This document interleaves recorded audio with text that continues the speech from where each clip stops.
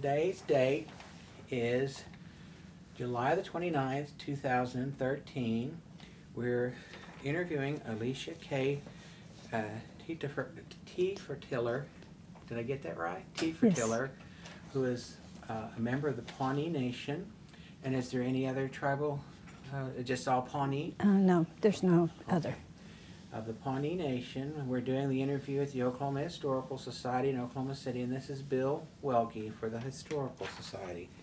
Ms. Tefatiller, would you please tell me where and when you were born? I was born at the Pawnee Indian Health Service Hospital in Pawnee, Oklahoma on November 26, 1950.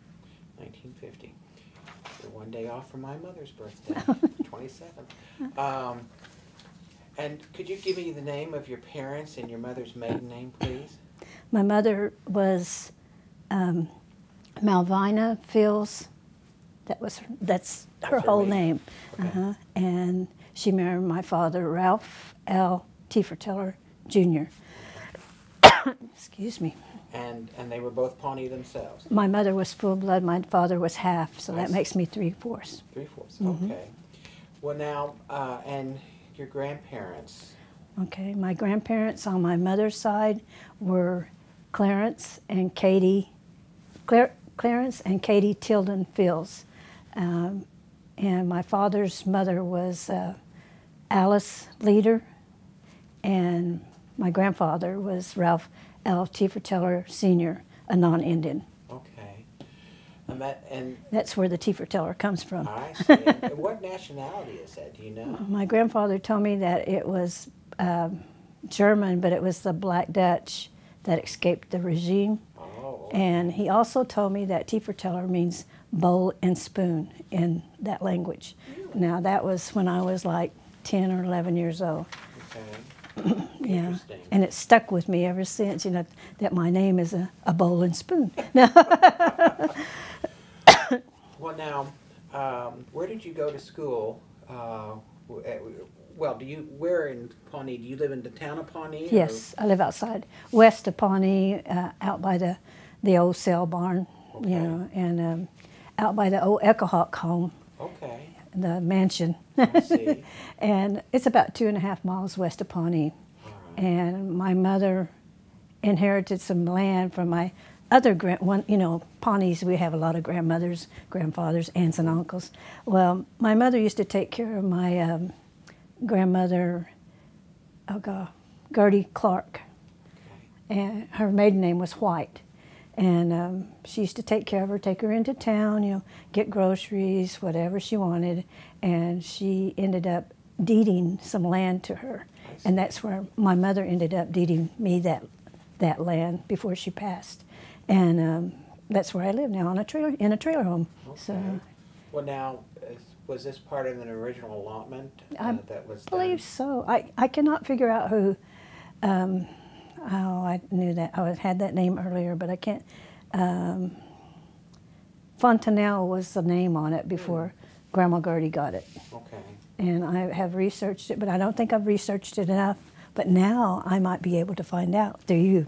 Well, we do have allotment records for the various tribes, largely because of the Jerome Commission that came in and forced the various tribes in Oklahoma during that time period in the 1890s to take up allotments and severalty, and then any surplus lands were then thrown open to the non-Indian population to come in on land runs. Mm-hmm. And so yes, unfortunately, yes, we'll be able to help you nail down some of that information. Good.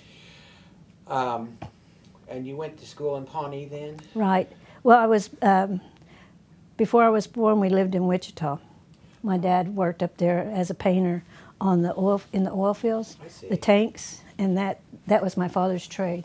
I see. That and a hunter and a fisherman, and but we lived up there. And then my favorite story is how he got my mother and I down to Pawnee. Was he borrowed my uncle's car, who was a policeman up in Wichita, and we got so far out of town, had a flat. I mean, I don't remember this, but I was told. And so he had to hitchhike back. They weren't too far out of Wichita. So he got the tire fixed, came back, and Mom was not in labor, but she thought she was. Oh. Oh. So we ended, and it was snowing.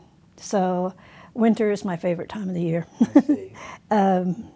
He hitchhiked back, got the tire fixed, and then we had it on back to Pawnee. And they put her in the hospital. She was in there for a whole week, and then she had me. Oh, I see. Okay. And my grandfather, well, I'm just going to take off. Sure. My grandfather, Clarence, they called Click Fields, and he's the one they named the road for out there at the agency. And they live right off, like when you go to the new clinic out there, there was an old establishment, 2-story house that they lived in. My mother wasn't raised there. My mother was 9 months old when my grandmother, Katie, gave her to my Aunt Lucy Washington Tilden. I see. And Aunt Lucy Washington Tilden came from Nebraska when she was 9 years old. She made the trek from Nebraska to Oklahoma. She was 109 when she passed away. Yeah, so I'm related to the Tildens and the Fields and the Leaders. It's a good triangle. I would say. Now, when did she pass? She was 109. When did she? I think pass it was away? in 1975. I'm not. I can't remember that date, but I don't know when she was born. It just says on her headstone. It just says born in Nebraska. I see. And So she was of. So she made that the Pawnee Trail of Tears, and. Can you talk, did you hear any stories that were passed down from any of the family members that might have talked about that? Or, no, or any impressions of Nebraska? No, but the one regret about knowing Auntie Tilden was I didn't listen to the Pawnee language that she was talking to me on the front porch. I mean, so I remember her saying "Nitikawita" all the time, meaning Henri, meaning me. Or bad girl, or you know. But I never heard her say "Judiki" with that. I just heard her say "Nitikawita," and I don't know if you know. She only spoke Pawnee then. Yeah, and Mom did too. I see. You know, because she'd go out there and they'd visit and everything, and they'd be talking in Pawnee, and I didn't listen. And I was the oldest for 6 years. Oops. And you know, I should have paid attention, and Mom didn't correct me and make me pay attention. She just let me, you know, go climb the tree or whatever, the big cedar tree out in the front. So, but I always enjoyed those visits, but that's my regret, is that I didn't learn that language thoroughly. But some of it I can understand. Well, I suspect if you had been left in the care of your grandmother for any length of time, you would have been conversant. That was my mother's grandmother. That was your mother's grandmother? So she, you know, Pawnee way. Like I've tried to teach my children and other Pawnee people, this is the way the Skeetees did it, I've been told, is that my mother's mother, of course, is my grandmother. Any of her children are my aunts and uncles. Excuse me. And their children would be our grandparents. I see. So, and I asked Mom why we did that. And she said, because Auntie said this is the way, Auntie Tilden said this is the way that we kept our tribe alive, you know. So if I was to pass away, you would have somebody to turn to care for you, to teach you, and all of this. So that's how I've told my kids, this is the way you have to do when you're enrolled Pawnee, you're Skeetee. And another thing, I am Skeetee. I know that I'm a Pumpkin Vine and Camps by River clan. I see. Both clans, those clans only that I know of. I mean, I wasn't told any different. And Grandma Nora Pratt is my grandmother. That's my mom's mother's sister. And was she someone who was very influential in your life? She was. She's the one that taught me too. And, you know, I would go out there and stay, you know, just during the day. And she would teach me, you know. I mean, and I didn't learn the language from her either. We just didn't. I'd stay for like one day or something like that, you know, and then Mom would come and pick me up. And I wish she had just left me, you know, for a whole week. But she was passing on information about the Pawnee way. Yeah, she would, you know, if I'd do something wrong, she'd always correct me. And out there to the house, and I may get in trouble for telling this, but there's no Tildens left except 2 uncles, 3 uncles. And we had a sacred bundle out there to the house, to the old house out north of town, out by the lake. And she always told me, do not, you can go in that room, but do not touch that bundle. So I never did myself, but I heard that one time somebody did, some children did. Oh, really? And she had told me that they had done that and they got in trouble. And didn't have good luck after that because they weren't supposed to open it. So, but that bundle went with I think it went with Grandma Nora when she was buried. I'm pretty sure it did, not unless my aunt has it. I'm not sure. Well, now that's something I know of various tribes that they've protected the bundle with certain people, and that only certain people Could open it. And I know that that's a very sacred thing, Right. an important thing for each of the tribes. But you did actually get to see it, though, right? Oh yeah, I saw it every time I went to the bedroom. See. You know, I just look at it. I didn't even dare touch it. You know. Was it? Do you recall if it was with buffalo skin or cow skin, or? I think it was with buffalo because I'm pretty sure it came with Auntie Tilden from Nebraska. I'm pretty sure it did. Have you gone back to Nebraska yourself to see some of the areas where your ancestors lived? I have. I've 2 years ago, 2 years ago in November, my cousins on my dad's side, they had never been to Nebraska, never knew about their roots. And so, you know, their ancestors or anything like that. So I made arrangements with the people I knew up there because I did an internship up there on excavating let me start all over. We did an internship up there with the museum. And we did this in Omaha because this gentleman had bought this land and they were clearing it out and they came upon artifacts. Really? In, what do you call them? The pits. They found some pits. They don't know if it was a Omaha village or Pawnee village, but they kind of think it was leaning more towards a Pawnee village. Really? And so we were asked to go up there for a whole week, well, a week and a half really. And it was myself and 2 younger Pawnee members, boys, you might say. They were just out of high school and into college. So, you know, they went up there too, and we just, it was very interesting. It was just really informative. And we got to dig in the pits, and my partner and I can't think of his name right now. Anyway, he and we found a deer horn that they probably used to scrape, you know, the fat off of the skin and stuff like that. And then we found a bunch of copper beads. Copper beads, and what else did we find? No, that was basically it. We didn't find anything really big or, you know, exciting. But it's significant to find those kinds of artifacts. Exactly. It was a lot of fun. But back to me and my cousins now. We went up there 2 years ago. I think it's been 2 years ago. And I made arrangements with, I can't even think of her name, but we went downtown Genoa. And that's the basic area where we went because when I did my internship, they took us out there and they showed us the area of a village where you could see the indentions of the roundhouses, you know, the earth lodges. And but someone owns that land now, so we couldn't go out there and see it when we went up there. And it was hunting season too, and she didn't want us to get hurt, so she just pointed out where they were. But I have pictures of that area, and I don't know how an enemy could get up to an earth lodge. It was so steep. It was really steep. Well, now so I take it that the private property is owned by a non-Indian then? Very much so. That's too bad. And probably does not have any respect for any... No, he allows them to go out there. there. Does he? Okay. He did when I went on my internship, but I don't know if that's changed. He might want to sell it for $1 million like they want to do Wounded Knee. Well, anything they think is historical, they're going to try to get dollars. Oh, yeah. It's an unfortunate aspect, I'm afraid. But when I went with my cousins, we went to a different area. I mean, the area where she took us, the lady took us was at least 150, they thought, Earth Lodge Village.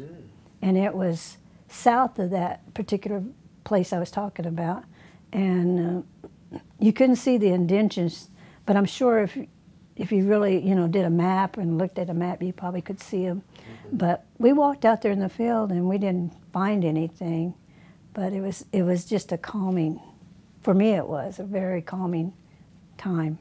And I could relate to that. I mean, at one time I told my Sioux sister, I said, I think I was a Sioux that was incarcerated, not incarcerated, reincarnated into a Pawnee. We both just laughed, and but we're really close, she and I. And when we went up to her hometown, it just felt natural to be there. So, I had that type of thing going on with. Well, you have this innate feeling and closeness to the area, and also to your ancestors who were Very there, so. and felt a closeness to them. Yeah, I felt like they were there, so maybe they might have been waving at me and I didn't see them. Well, now, I take it then, because of your influence of both your grandmothers and telling you some stories and also correcting you on some things, that you have continued to become acquainted more and more with Pawnee history in a variety of ways, and and of course they don't. Unfortunately, in Oklahoma, they don't teach Oklahoma history very well. They certainly don't emphasize Indian history at all. Very little, and it's a very sad commentary. Yes, it is. On the state of the historical significance of the contribution of the tribes to Oklahoma. And but what have you done to learn more about your people? Well, I used to visit with my grandmothers, not only Grandma Nora and Auntie Tilda, but my other grandmothers, my aunts. Where I live out there in my trailer home, down the road is where my Grandma Gertie used to live. And out there is where, they used to have their sacred dances. And there is an area that my cousin inherited that home, that homestead, but she's deceased now, so they had just built a new home there for her and her family, and none of her family lives there. My cousin lives there now, and but on the east side of the house, I would say about 100 feet over, or maybe 200, there's an area where they used to have the dances, and they had the sacred dances like the bear dance that we don't do anymore, and because there's no one to teach us how to perform the dance, and let's see, then they used to have hand games out there. My grandmother Gertie loved to play hand games, and so did my mom. Well, my whole family does. My mom's. You still do that? Oh, yeah. Does that talk to you? Yeah. Oh, good. And that particular, and then they say where my trailer home is, that it used to be a dance area, but I don't remember that. I remember going to my grandma's house and then going back in the woods back there. I don't remember the front part ever being a place where they dance, but my cousins say it is, so I guess they remember. Are they slightly older? Just one. The other one's younger than me. I see. Okay. But she says that we did, and she remembers it, but I don't remember that part. And I went everywhere with my mom, from when I was born till I was 6 years old, when my sister was born. So, we went to a lot of hand games and everything. And she taught me, how to enjoy that stuff. So, and I still do enjoy that. I just hardly ever make it because sometimes I'm sick. Oh, well. Yeah. Well, now, didn't the Pawnee just have their traditional dances in the first part of this powwow? Yes, they did. That was, what was it? It was July the 5th or something like that? Yeah, I think it ended on the 5th. I can't remember. 5th, 4th. No, it was on a Wednesday they started it. It was the 4th. So it was the 3rd. 1st, 2nd, 3rd, Yeah, okay. 4th. Okay. I don't know. I can't remember. It was early in July. Yeah, it was the late June, Late June? the last week of June and Okay. first part of July. So, anyways, yeah, I can't remember what the dates. I mean, what day it was, but I do. We had a good time at the. My niece, she always come up with her family, and they camp out to the Pawnee Lake, and we call it Camp Fagan, because that's her last names, and so that's what we've named it. And we go out there, you know, take our covered dishes and, you know, have a good meal and everything. Then go down to the dances and watch the dance. What really inspired me about the Pawnee Powwow this year was there were several servicemen that came home. Oh. Yeah, and they honored them. And then they had an exhibition of the straight dance contest, and they were out there, and that was very emotional. It was just really cool. It was really neat, because I can only imagine what it was like the first time that they had this dance, you know, to honor the serviceman. And anyway, the young man that was out there, he was my granddaughter's classmate. I see. And it was really neat. I just enjoyed that part. Was he back from Afghanistan? I'm Or not sure. Iraq? I'm not sure where he. I think he was just out of training and I stuff. see. So I didn't know where he was going to be going. And then I found out also that my son's cousin is in the military now. He's in the Army, I believe, and he's graduating later this month. I see. So I mean, from the Army, and he'll be stationed in Afghanistan too. Oh, But he may not get to go over there because, you know, they're trying to withdraw the troops, and I think, it's a good idea. yeah, I think so too. You said you went to school in Pawnee area. Did you go to high school there as well? I went to the Pawnee Elementary grade school to the 5th grade. My dad was employed with the Bureau of Indian Affairs. He applied for a job at Anadarko, and he got the job at Riverside Oh. Indian School, boarding school. And we moved down there. I didn't want to go. I wanted to stay with my aunts in Pawnee, but I had to go. That was, I think, 1952. No, that wouldn't be right. I was born in 50. 62. 62? And anyway, so we moved down there, and my mom got a job out there in the cafeteria, so we became boarding school people. Did you attend the school there while you were there? No, I didn't. We went to the public school. Oh, did you? Myself, my brother, and my sister. So we went to Sunset Elementary, but all three of us. I see. And we stayed there until I was in the 9th grade. Then he quit. I mean, he didn't quit his job. He applied for another one at Pawnee and got that one. So we moved back to Pawnee, and I didn't want to leave Anadarko. Got acquainted with everybody down there. I didn't want to leave at all. So, but we went back, and it was okay after a while. And I went to the high school there. Graduated in 1969. I see. And well, I was supposed to graduate in 1969, even though they had my diploma for me.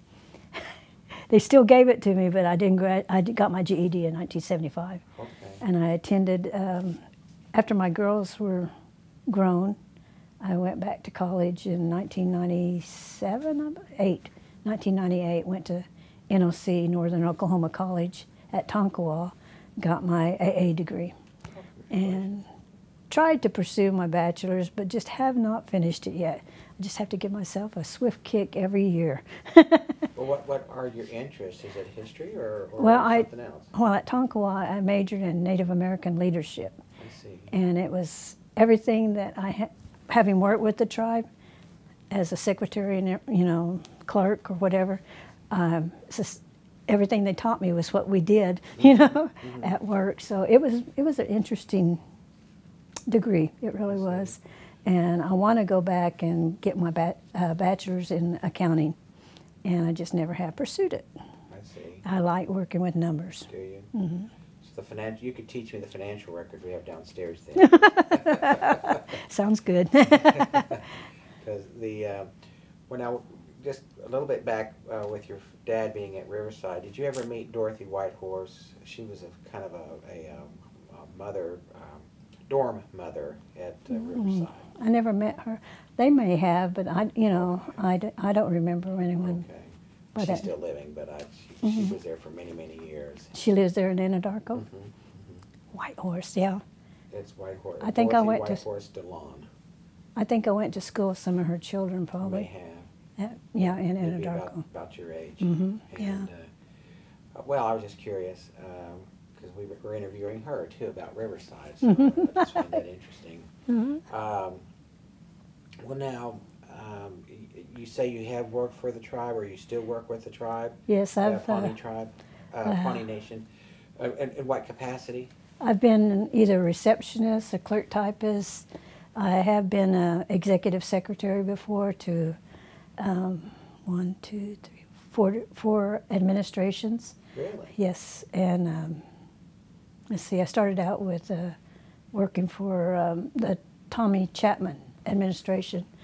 And then from there, I think, gosh, I can't remember who came after, if it was my uncle or not, Good Fox.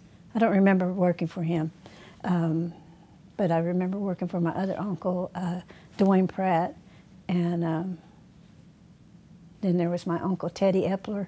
So, you know, I worked for several uncles as administrations, but it's been 4 administrations that I worked. Philip Gover was one of them. Okay. So I wasn't the executive secretary then, but I worked in the education department then. And were these administrations at least 4 years in length? Or Not then, they were just 2. 2? Are they now 4-year? I think it's 8, I think. Oh, is it? It might be 4. You might be right. Okay. I've forgotten. I haven't paid attention. Okay. Well, and when you were an executive assistant, what were some of the duties that you would have to do? You know, get the, let's see. Sometimes I'd type the minutes up for the secretary.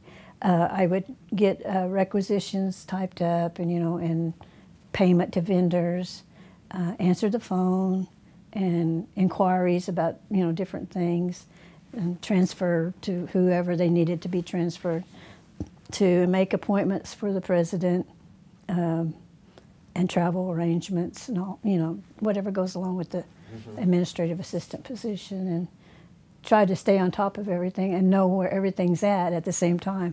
Which is not always easy to do. No, but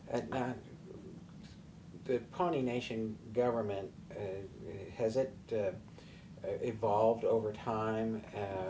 Because now tribes are becoming more diversified in their not only their government, but also education, but also in business enterprises to not only employ tribal members, but also provide income and resources to the tribe. And so, what in the years, when were you at the tribal offices? Remember the years? let's see. I think I started in 1976 or 77 working. That was my first, yeah, because before that I worked in Pawnee, but not with the tribe. I applied for the job, and Mr. Chapman was nice enough to give it to me. So anyway, started there, and then I went from the old agency building up to the new BIA building that they refurbished, but we were just on the north side, and the rest of the building needed to be refurbished, you know, and they did. I worked there for 3 years, and then from there we went back over to the old girls' dorm. You're familiar with that. And I was the receptionist there. My girlfriend, she was my friend. She was my friend, let's see, Cheryl. I was trying to think of her name. She was the executive secretary, and I was the receptionist. So, you know, we had a good rapport, and we got things done and everything. And anytime anybody needed something, I would always, you know, try to take care of it. I can remember phone numbers from way back then, too. Oh, really? So see, I love numbers. Well, now, I've been to the tribal headquarters, and some of those buildings are quite old but unique from the time period when it was the Pawnee Agency. Right. And I suspect those buildings were probably built either between the 1880s, 1890s, 1900 in some respects, but they've held up well given the time frame. But those stone structures are pretty solid. And, but the fact that they've been maintained and continue. I know there's a couple of buildings that need to be restored, but were you there when they began the process of developing the Pawnee Nation College, or was that after you were there? I joined the Pawnee Nation College after that, after they had been in business, you might say, for 3 years. They had already established a lot. And so when did you start with them then? I started last August. Last August. And that was through a tribal program. It's like a training program, you know, to prepare you to be a receptionist, even though I knew how to be a receptionist, but they needed help. So at first, well, I told them I would just come out and volunteer, and because I was unemployed at the time. And somehow I got on this program. I applied for this program, and before I knew it, I was out there working. So I worked from August till February, I think it was, on that 477 program. And it was an educational program. So then from there, I applied for, I'm working on the NICOA program, which is a senior program to train people to, you know, get employment, seniors to get employment. I've been on that program since March. I think I worked to the end of February and then started in March. And this is still with the Nation College? No. Oh yeah, it's still at the Nation, the college, but it's with a different program. Okay.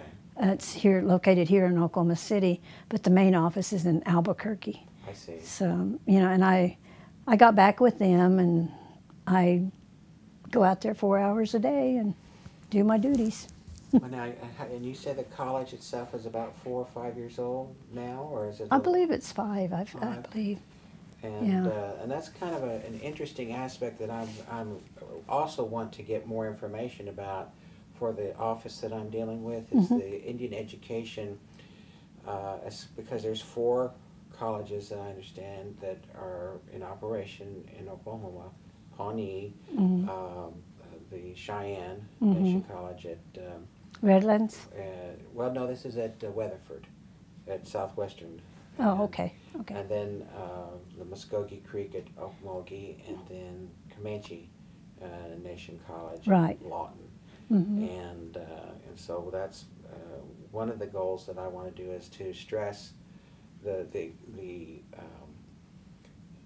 creation of these colleges, how they're evolving and their programs, and I'm sure at some point reaching accreditation so that credits can be transferred to other educational institutions.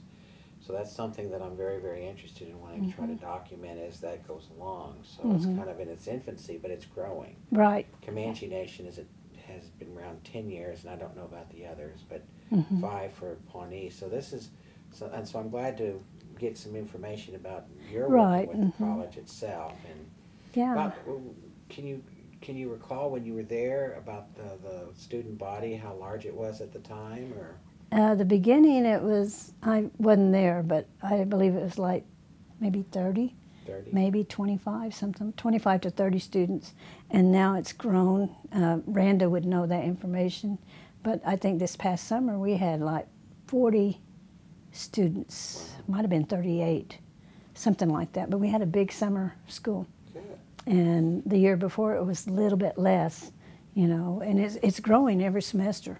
It's just really growing. So, and it's convenient to have the college here. When I first wanted to go to college, had that been available to me, I would have went there and got my basics out of the way. And that's what some of the students that come in, that's what I tell them, you know, this is the best way to do it is, you know, go to a small college, get your basics out of the way, get it over with, then go on and pursue your degree. And, you know, some of them, they listen, some of them don't. But, you know, it's fun talking to them and encouraging them to, you know, get their education. That's what I have to do to my grandkids all the time. Well, it's so vital in today's society that education is so important, and can't be stressed enough. It can't be stressed enough. And, you know, my mother never, I'm sorry to say this, but she never encouraged me to go to school after high school. And of course I had kids, you know, I was remarried at the time. And we went to Okmulgee, my ex-husband went to the the school down there at Okmulgee. OST? Tech? Yeah, Okmulgee Tech. And he took, what was it, auto body. And, you know, had I not had I had the oldest one then at the time, had I not had her and I mean, I could have put her in a daycare. And that's another thing about the students, you know, daycare is a factor where it keeps them from going.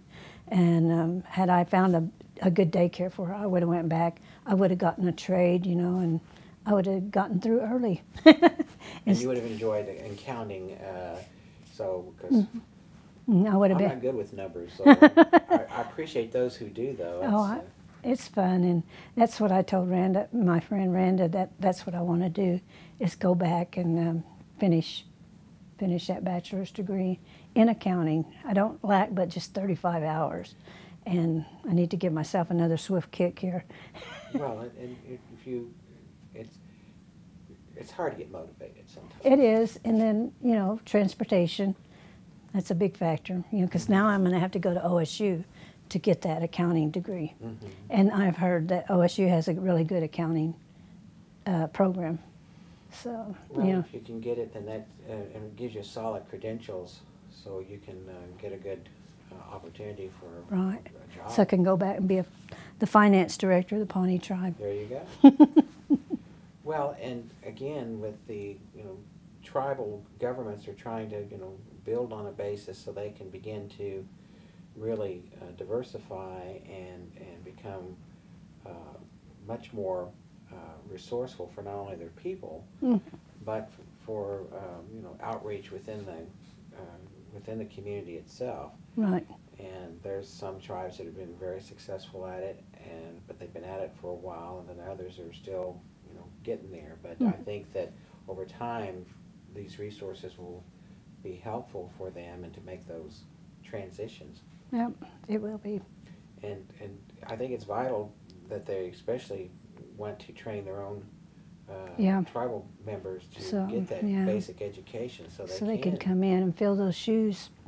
Because the next generation is going to be coming up pretty soon, and they're going to have the people there to do it. Right. And ones with, like I said, common sense is the main thing. I mean, a lot of people step on other people's toes by not having common sense, you know. And it's one of my pet peeves.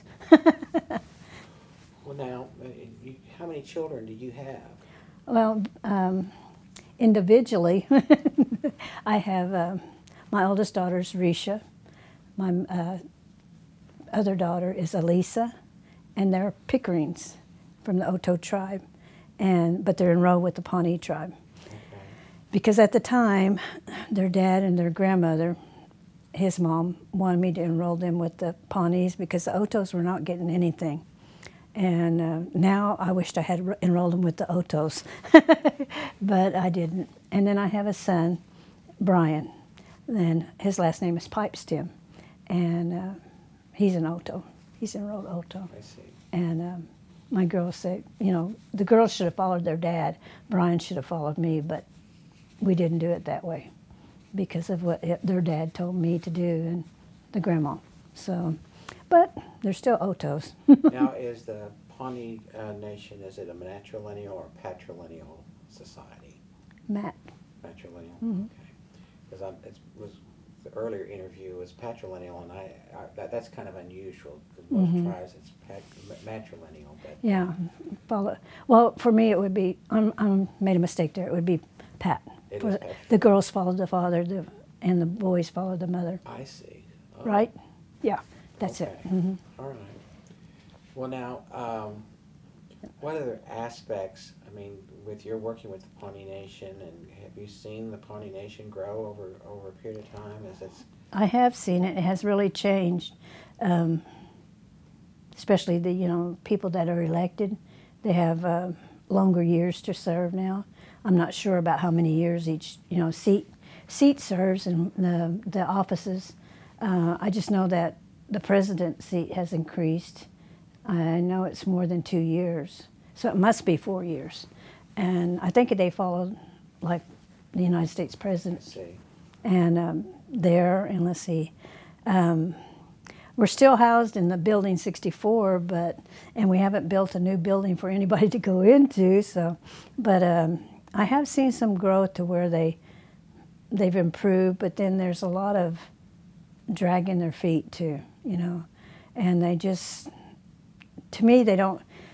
I mean, the other tribes give what do you call them? Per capita? Per capita payments. We have never received a per capita payment at all. Really? Except for this 600 that we, won, and that's not really a per capita. That's what is it? An annuity of some kind? No, it wasn't the annuity. It was something else where they won that lawsuit against. I can't even Salazar, the Salazar Oh, thing. Cobell versus Salazar. Yeah. Well, no. It was another one. It was a different one than Cobell. I can't think of what it was. I can't remember what it was. But I know they didn't want to give us, we got $4 million or something like that. And they didn't want to pay any of the tribal members any money. But they had a big meeting and they ended up, giving us a per cap payment. They called it a per cap. Whereas I wouldn't have, because it didn't come from money that we earned. It was just like a payment for land that was taken from us, is what I understand. And, we had that given to us once before when I was 13. That was like 1965, I believe. And, no, 1963. Might have been 64. And they gave us a per cap payment. We each got $3,000 each for the sale of the land in Genoa. Mm-hmm. And that's, what we got paid for that. But this last one, I'm sorry, I can't remember the name of it, okay. how we got that money. But they didn't want to pay us that. But really, I mean, at one time, the Pawnees were really looked up to as one of the outstanding tribes, because we were getting payments from the government for our annuity and stuff like that, whereas the other tribes were not. And it was, at one time, I remember going to the agency and get my annuity check, which was $90, and that was like in 1961, 62, something like that year, and before we went to Anadarko. And then after that, it's dwindled down. It's $9 now. That's all we get a year, $9. That is sad. We don't even get a $50 per cap payment from our tribe, which is, I think, very ridiculous, but they have their reasons for it, and I have never asked anybody their reasons. So, it's upsetting. It's very upsetting that we're the low man on the totem pole now. People used to look up to us and, how'd you do that? How'd you do that? I remember these people coming and talking to Mr. Chapman, and I worked for Tommy Chapman and Bob Chapman, both. They were brothers. And I remember people asking them, why are you not, getting us any money, more annuity payments? Can I get you some water? No, I'm okay. It's just my sinuses. Okay. And anyway, stuff like that. They need to look into that for our tribal members. They need to take care of us. How large is the tribe itself? I believe it's 35 now, 3,500 or 3,300. 3,300. And there's obviously people who live outside the state as well. But oh yeah, all states. I believe so. So, but they just my nephew lives up in Wisconsin, not Madison, but yeah, it is Madison, and he can't understand why our tribe is not, with the casinos that we have, why we're not getting money from that entity. And whereas up there in Wisconsin, where is that one? I can't remember that place he goes all the time. And it's a casino up there. And Ho-Chunk, that's where he goes, Ho-Chunk. And they pay their members $1,500 every month. Oh, really? Yes. And so, for some, that's their income. I mean, that's their monthly income. Mm-hmm. And, I don't know why we can't do that. I said, well, you just need to write to your president and, tell him that this is what I think you should do, or, give them some type of ideal. Maybe it'll kick in, and maybe they'll start doing that. Maybe they'll have the Tribal Development Corporation get started into looking into that. And it's it's just strange that we don't, you know. Well, it would seem like, I know that it's ambitious to get the college going and other programs, but it seems to me that if the casinos are making some money, do they have other business enterprises besides casinos, like convenience stores or truck stops or anything like Nothing that? like that. Well, I know they, out there they do have that, out to the Stonewolf Casino. Okay. There is a convenience store and, you know, gas station. Okay. And they have a place for the truckers to stay, but it would be nice if we had a hotel or, you know, to house truckers and, you know, different things like, you know, people traveling in the wintertime when it got bad, they'd have to go on that icy road all the way to Stillwater. Well, now, where is the casino located? It's out on Highway 18 and Cimarron Turnpike. Well, a Highway. prime location. It is in a Seemed good like to me that location. it would be a ideal location for a hotel, Yep. especially when it's adverse weather and. Yeah. Yeah, I used to work out there. I had the main job of bartender. Oh, really? That's so I've always, you know, it was on my bucket list. So I took training out in Albuquerque when I lived out there. I was out there by myself. My girls didn't want to move out there with me, so they ended up staying with my mother. And so to keep myself occupied, I decided to take that training. So I did, but I never got to use it because I came back after 9 months because I couldn't stand to be away from the girls that much longer. They didn't want to move out there, so I just figured, well, I'll make the change and I'll come back. Well, I finally got to put it to use, and this was 2 years ago when I worked out there as a bartender, and it was fun. You make a lot of friends, and I'll bet you do. you hear a lot of stories, Uh-huh. and you put up with some nonsense too. But Oh, yeah, I'm sure you do. yeah, but I had a bully club, so all I had to do is slam it on the counter, and Yeah, they behave. They would mind you. Or That's tell good. the security guard, this guy needs to be gone. Yeah, You know, I knew how to handle things. I just wasn't afraid of anybody. that's good. Yeah, but I enjoyed it. I liked working for the tribe out there. And then I had to quit because I'm diabetic and got an ulcer on my foot. And so that's one reason I had to quit. But I really liked it, you know. If I could have been the manager, I would have changed things. Well, if you go back to school and get that accounting degree, then you can. Thinking down the road, if you were to become the financial secretary of the nation, you would be able to see where the money's going Right. to, and see if there's it could be better utilized. Yes, yes, yes, yes, especially the TDC money. And Now, what is TDC? Tribal Development Corporation, Okay. and they're the ones that run the Stonewolf Casino and the casino in town, the convenience store too.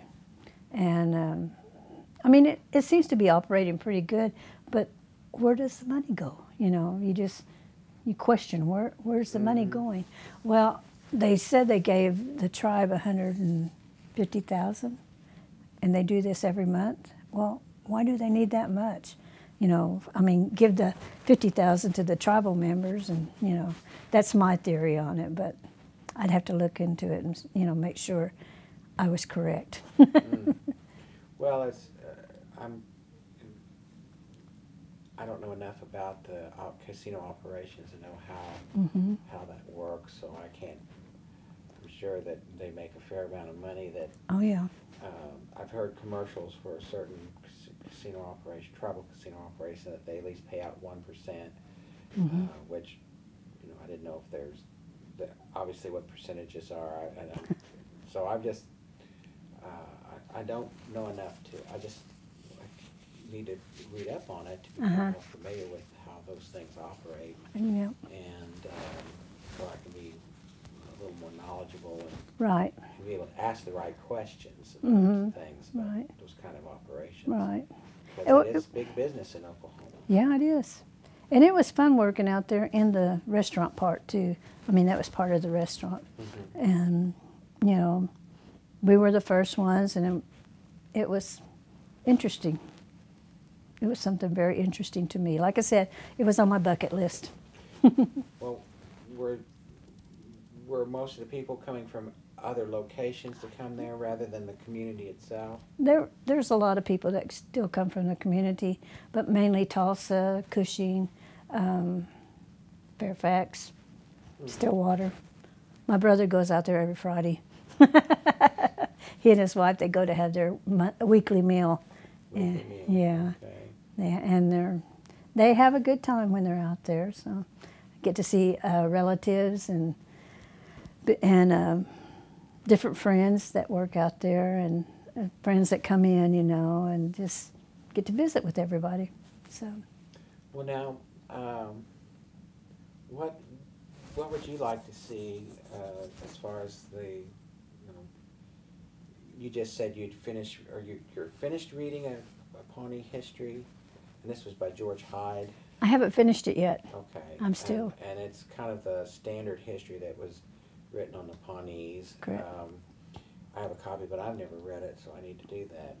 But there's been other books that have come out dealing with the Pawnee tribe and the nation, and it's not so much operations, but it's some of their history that is always it's tragic history in a way, and some others it's and there's still a lot to be written too. Right. That it hasn't been told, and it needs to be told. And of course, there'll always be at some point down the road there'll be the contemporary history they're going to write about today, and some of that information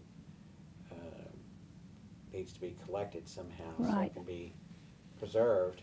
Correct. And it's hoped that with working with Randa that the library there at the university, at the college, will become a good resource for that. Yeah. The Lane collection that was received, of course, Garland Lane was hereditary chief, a descendant of a hereditary chief, and but Mrs. Blaine, she was not Indian herself, but but she took an avid interest in collecting material, but also recording material, and it's quite a superior collection, and it's something that I think that Pawnee people at the college will, and the people themselves, the Pawnee people themselves, will appreciate, because there's business committee sessions on those tapes, powwow, oral interviews with tribal members that have gone from the scene now for many years, and it'll be a treasure. It's going to be a treasure, I think. It will be, and I just hope that the younger generation will appreciate it. I know two boys that would really appreciate it, because they came over to the college wanting to look at the Blaine information, the books and stuff. And so hopefully, I don't know if it's part of their thesis or what. I'm not sure why they're doing it. But they seem very intent on learning about it. And that's the type of younger generation I appreciate, you know, that wants to remember how to do things. Because when I was also out there to my aunt's house, we used to, the North Roundhouse was out there not too far from the old house. Oh, really? And I remember going to several dances at that North Roundhouse. But I remember also when I walk in the door, my Auntie Tilden, who was my mother's grandmother and my grandmother's mother, she, when we walk in and we'd be laughing, she'd tap us on the shoulder, "You got to be quiet." And that's one thing myself, my sisters, I had my younger sister, and then my cousin, I claimed her as my younger sister too. She's deceased now. And my other younger sister, she's also deceased. And then I have four other sisters that we're all cousins, but we call each other sister. But that's what's been instilled into us, you know, when you're at a tribal doing and people are talking, trying to tell you something, be quiet. If you don't be quiet, you will either get pinched or you will be tapped on the head, you know. And that happened to me. I mean, I remember that. And I remember sitting by my Auntie Tilden, and I couldn't say a word. Or Grandma Nora, and she was the same way, you know. Listen. And I'd have to listen, you know. But the bad thing about it is I didn't listen well enough to learn the language, and that's what I really regret in my life. It's not learning that really well.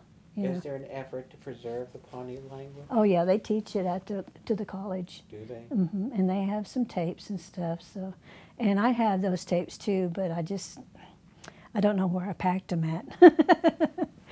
I put things away and then I can't remember where I packed them. Oh, well, But my mother recorded my Auntie Tilden when they were, what do you call those? Tape cassettes? recorders came out. Yeah, cassettes. And I've got the cassette at the house, but I don't have the recorder anymore. And I don't believe so. I'll have to go through her stuff again. And I really have never listened to it, but it would be neat if I could bring it down here and you guys could listen to it. And Well, if you'd like, we can certainly, not only, when we conclude this and we on our way down to go to the Pawnee Records downstairs, I'll show you our audio area on this floor where they can take that cassette, no matter how old it is, and we have people who work with the tape first to clean it, to make sure that it's going to be able to be listened to. And then they can listen and make the necessary changes to get the crackling noises out, any background noises that don't need to be in there, so they can enhance the voice quality. Wow. And it'll be much more clearer, hopefully, to hear, and it can be put on a DVD. Wow. And listened to with higher fidelity than what was on the original. And we can do that, and we'd be happy to do that. That would be neat. That would be so neat. Because that way, because the standard in the old days when Martha was doing, she went from reel to reels, which is, that was the standard when you had these huge reels of tape, and we'd go through a big heavy tape recorder to the cassettes. The cassettes didn't have the, well, they weren't as clear. Well, they were mass produced, and they weren't as good quality as far as the sound quality. You could get the information, but it was still, I mean, it's not superior information as far as the sound quality. And so, but we can play with it and get it where that would be neat. And that way you would be able to have that information, because that would be what a treasure. Yeah. To hear your Grandma Tilden.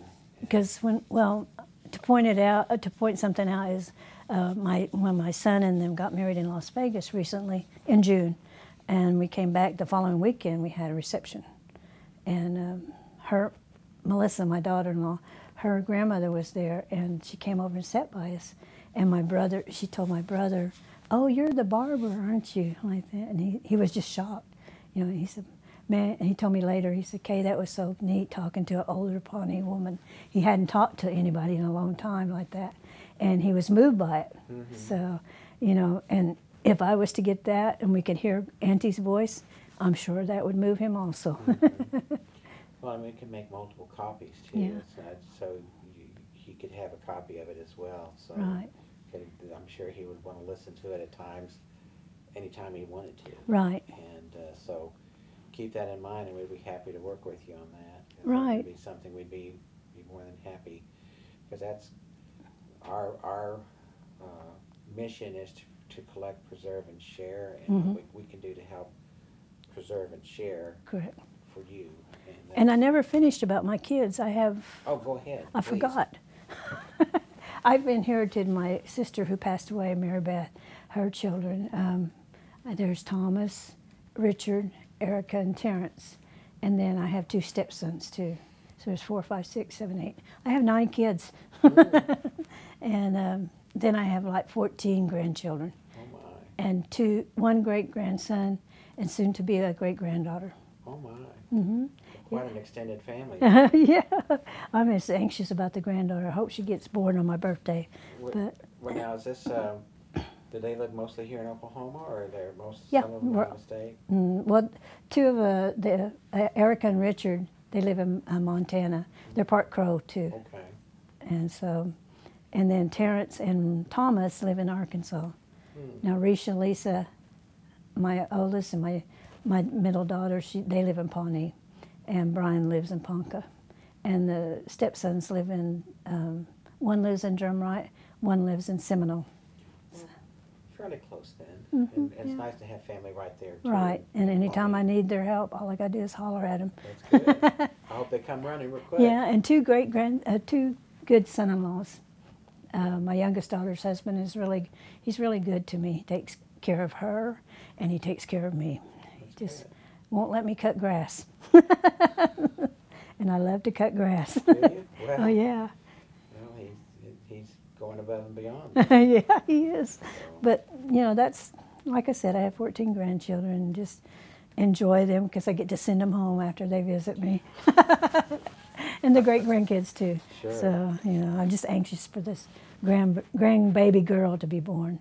and she's here in Oklahoma. Will be born in Oklahoma then. Yeah, we'll go with her when she gets ready to have her. Okay. So it's probably be in Cushing. Well, I hope all the best for that. Me too. It'll be a happy occasion. It will be.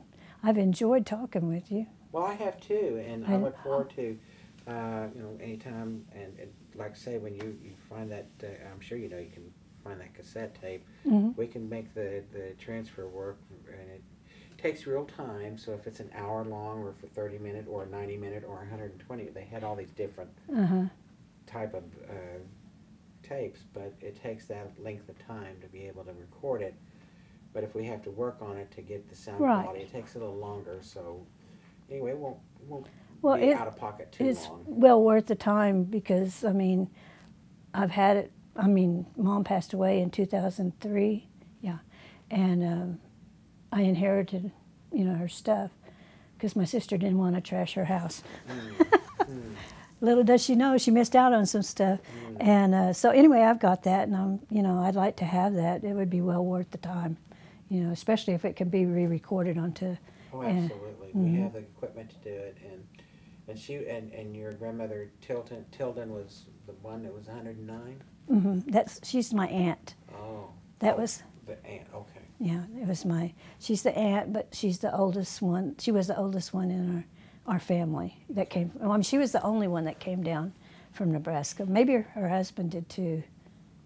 Ezra, I think Ezra, Uncle Ezra. If she was recorded, she might have some very, very. I think she was mainly talking Pawnee too. I cannot remember what all Mom asked her. I just remember going out there, and she told her she wanted to record her so she could hear her voice or something to that effect.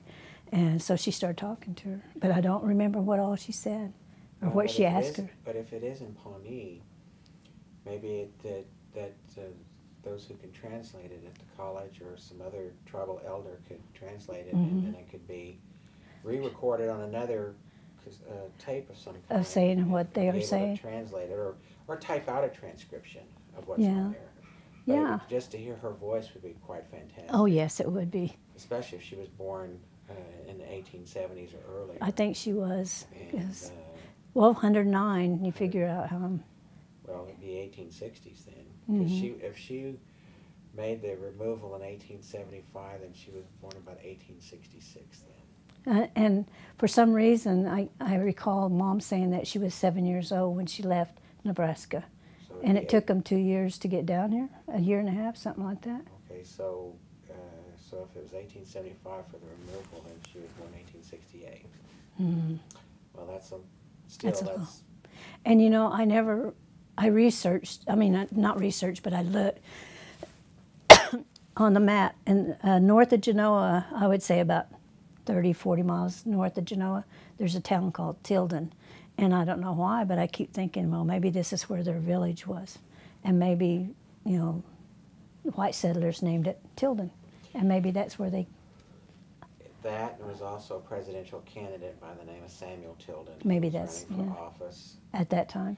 And it's possible, because that was the transition period when they went from the Indian names, and the Bureau of Indian Affairs started requiring that for, I guess, ease of record keeping, to begin the anglicized names, and they might have picked the name Tilden. Right. It's speculation, but it's possible. But it's true. And and certainly by 1900, they were expected to have an anglicized name. Mhm. And Yeah. many of them unfortunately did.